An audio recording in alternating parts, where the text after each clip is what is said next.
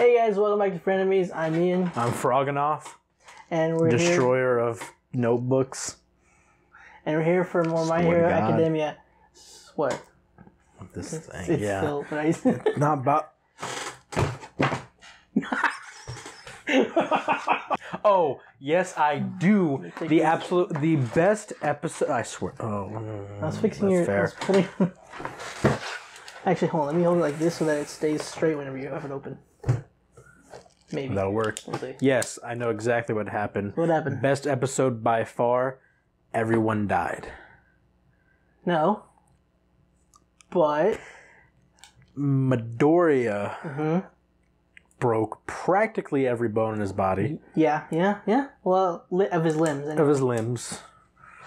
Essentially, his body. Yeah. And, Let's use it in a fight. Icy Hot won the match. Yeah. But only by using both sides. Yes. As foreseen by me. As foreseen. Because, you know, he's seen the show I've before. seen all of it. He's seen the whole show. Who's the creator of this? We got more into what happened between Todoroki and his family, his mom and stuff, and how much of his dad is a total great guy.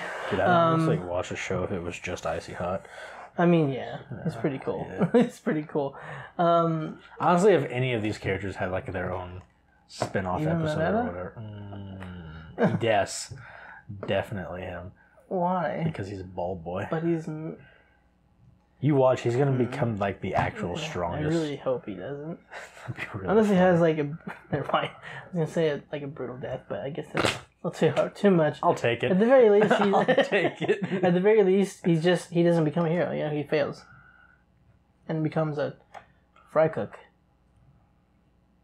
Yeah, I think that's the gist of it. It was really intense, really sick. The animation was probably like the best that it has been on the show, at least that I've seen. Yeah, that's it. This is the episode with the final contest. No. We still have the last semifinalists. We have Tenya. So there's 2 more episodes before the tournament's over. I think this is the last episode of the tournament. Yeah, but you still have. I saw something afterwards. and I kind of just... You okay? Yeah, why? You didn't want the tournament over? Or what? Nah, I wanted, like, at least the majority of an episode dedicated to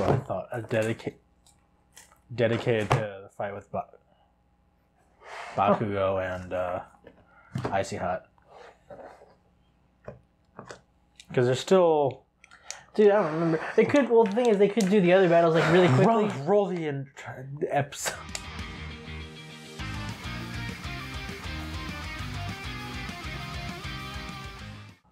So that, Tanya's brother. I mean, they didn't say he was dead. This is true. See, here's what happened. He only was attacked by Hero Killer. No. Here's what happened, alright? That dude literally just, like, mugged him for his milk money, and he dropped his Kool-Aid. He just showed up because he was like, "Yeah, that's a pretty sick suit of armor." Yeah, and Genium is he's just distraught with, you know, spilling his Kool-Aid as he should. He was going through the alley, and then Stain was just like, "Yo, can you help me open up this strawberry jam bottle?" And then he's just like, "Yeah, sure, no problem." Breaks it and then trips, and he died from that. See, I'm going for him not dying. I really wish that there was a villain that everything got like blamed on him, but he never did anything bad in his life. Then he wouldn't be a villain. He would just be. But that would be a very funny show. That would. Okay, yeah. Can you imagine? Everyone thinks that this one guy is like the most evil villain, just because everyone who's tried to stop him has died by some just like obscure thing. We call him the Wizard. Now, Midoriya's... I don't know how much it'll affect, like, how he works now, like, how well he'll get around, or not get around, but, like his, what's it called? His dexterity? Because apparently his right hand is not going to be the same. I'm going to make a guess and say he might not be able to do that whole finger thing as much. What I wonder if he were to, like, he can only break it like once. Would it shatter it completely and no more recovery? And also, his finger just flies off. Jesus. Also, Recover Girl said that she wasn't going to heal injuries like that again. Like, so he's going to have to find another medic, or not injure himself, or master the power. Master the power. That's his only solution. That's why he gets better at it, so that he doesn't have to deal with that anymore. 2-year time skip. Like Young Justice with their 5-year time skip. Yeah. I was honestly upset with that at first. I'm upset with literally any form of time skip. Well, I was upset with that at first, but then I was like, after a while, it was just a really good story. So I was like, whatever, this is fine. Fair. I don't know. I just think it's like I don't want to say a cheat, but it kind of is. Just a way to fast forward time to advance the plot just without putting in any effort. Well, here's the thing, because it didn't necessarily... It kind of did, but, like, this is... Like, I'm okay with time skip if it makes sense. Yeah, okay. But it's like whenever it's just like, well, this job's going to take you 2 years to do. Oh. Well, we'll be doing that job cool then. Because, 2 years later when they completed the job. It's cool, though, because they kind of, like, still have filled in the gaps what happened. This is completely off topic, apologies, but, But, yeah, no, like, they filled in the gaps, like, with Calder, we find out that Tula, or the girl that he had feelings for, she ends up getting killed while with the team, and that's why he went bad and stuff, and finds out that Black Manta's his dad, so... Yeah. Anyway... no, because like Dragon Ball did a time skip, but this was like the old Dragon Ball, like when Goku was a kid. Oh, okay. They did a time skip, but they followed Goku throughout the time. Mm-hmm. It's just everyone else was no longer, like, they were doing their own thing. Oh, what the? Yeah, and so he was basically just going around the world. Wasn't that like in GT or something? No, that was the original Dragon Ball. Oh, when he first started as a kid. Yeah. Okay. When he didn't really have any powers. He was just like an abnormally strong child. Okay, that's interesting. Wait, he didn't have powers? He gained powers? Well, he learned them. Oh, I didn't. Okay, because he traveled. That's the time skip. He traveled the world, and then learned from all these different martial artists and stuff. And again, he learned from the very best martial artist, martial arts, and then traveled the world to learn more martial arts. So he basically became the Bruce Wayne as a child. Yeah, I was going to say, he basically, pulled a Batman. So basically imagine Batman with level powers. Knowledge. Yeah. Yeah, nope. That's not a good combination for anybody, except with not the same intelligence as Batman.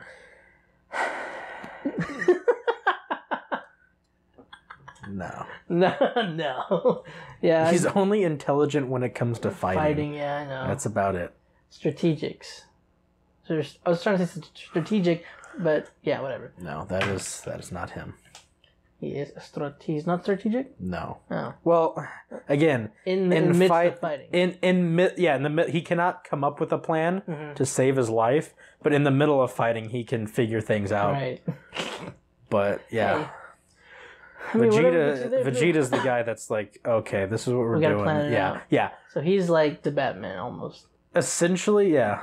Literally everyone in the show can make plans and stuff except for Goku. So he's just a moron. So they're all just the ones with common sense. Yeah. Is it? But again, he was dropped on his head as a child, and he's died twice. So had to give him a little credit.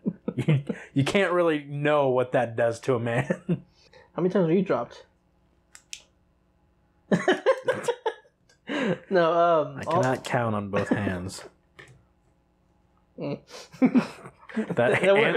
both answers the question and raises more. No, but we're gonna try to. I can count that high, or I was dropped too many. Yeah, I don't really know what you were trying to go for, but we're gonna steer a little bit back onto this, and I'm gonna talk about how good episode, 5 out of 10. Okay, I was gonna say how All Might's quirk enhances people. If you already have a quirk, it would have enhanced it. So, just imagine. Give it to Bakugo. Todoroki, because he has both ice and fire. Can you imagine what that would be like? Like, good God. And he'd probably get the super What if he gave it to Endeavor? Endeavor?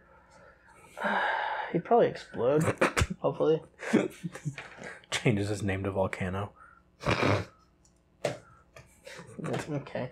Anyway, no. He just powers up and explodes. I think I remembered this already before, but it also stated that All Might originally didn't have a quirk. Yeah. So he was basically like Midoriya. Yeah. I wonder. I think this isn't really a spoiler because it's supposed to be like before. You better ruin the whole thing for me. I don't even know enough about it. So I don't want to bring it up. We're actually not gonna mention it anymore. Cut it out. So Tokayami had like the most unluckiest matchups. Yeah, he did. Possibilities. Like he literally had one opponent that would have been it would have worked out at least evenly, if he was paired up with Iida. Yeah, but that would have been impossible because of they didn't have. Well, I wouldn't say that would be even. it would have been better. Okay, it would have been better. It would have favored Tokayami. Yeah, definitely. It depends on how fast.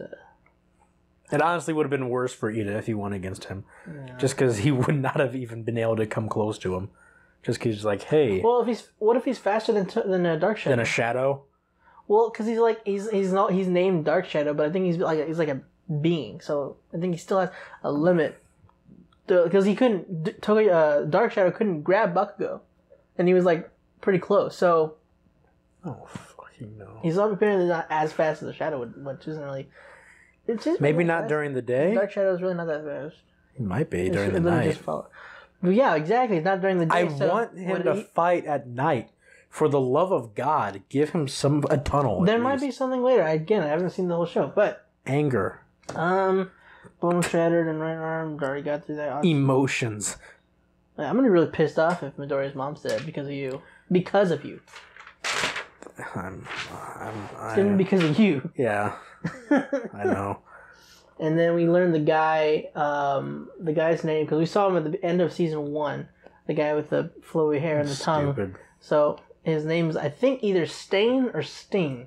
Stain. Stain. Yeah. Okay. So it could sound like Sting too. But anyway. Did not. Kind of did. I heard a hard N. Anyway. But yeah, so he messed over Tenya's brother, and it was kind of sad because Tenya afterwards, after there was the mugging after he lost, after the mugging of his milk money, he was calling his brother, and and then the dude just steps on his phone. But yeah, it's just kind of sad. Why is this here? But that's pretty much it we have for this episode, I believe. So trying to think. Well, oh yeah, we have next episode. We have Bakugo and Todoroki, right? Yep. Yeah. So I guess I was wrong. I think I've seen this episode or this coming episode and then episode 13. So crap. Oh well. Well, it is what it is. Yeah, guys. So that's pretty much it for this episode. We will be going to the next episode right after this. So hope you enjoyed this episode. If you want to go check out the channel, go ahead and click the bubble and you can. It's right here. What he said. Yeah. If you like what we have, you can click the subscribe button and click the little bell notification or the little bell icon, and you get notified whenever we upload videos. Or you can go to our Twitter, which is in the description down below. The highlight will be up on our website. The link for that will also be down in the description below. Again, thank you guys for joining us, and until next episode, we'll see you next time.